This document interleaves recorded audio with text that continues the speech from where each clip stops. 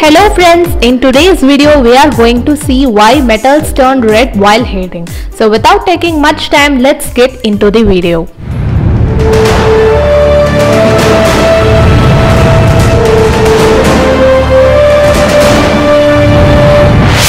The process in which the metals turn red while heating is called incandescence.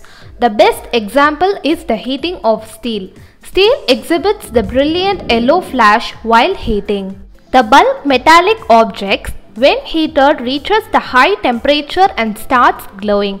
Means for any hot body, the color of the glow can be used as a measure of its body temperature. It is known as correlated color temperature. The correlated color temperature of the hot body and the color of the glow emission wavelength can be expressed in WEIN's displacement law. That is, the warm color like red having longer wavelength have low color temperature, while the cool colors like blue show high color temperature.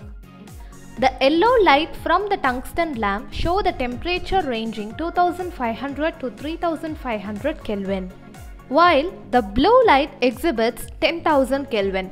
This blue light is always seen in our kitchen stove. Hence, the metal turning red while heating exhibit a temperature ranging 2000 degrees Celsius. And if you're new to this channel, please subscribe and click the bell button for more interesting videos.